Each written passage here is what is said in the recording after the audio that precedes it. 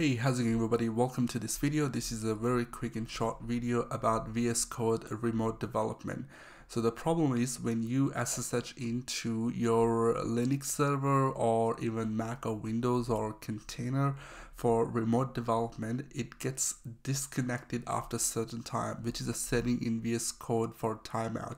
I'm going to show you how you can increase that. The reason why I'm making this video is because many people have asked me in the comments below about this problem. So I thought I'd just create a video which will help you out to increase the time of timeout in your VS Code remote development, which is running locally. So what you need to do, basically go to preference and go to settings. You click on this search bar and then type SSH, and then you're going to click on remote SSH.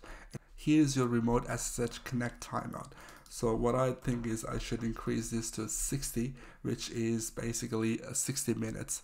And then I will save this file and then just close it.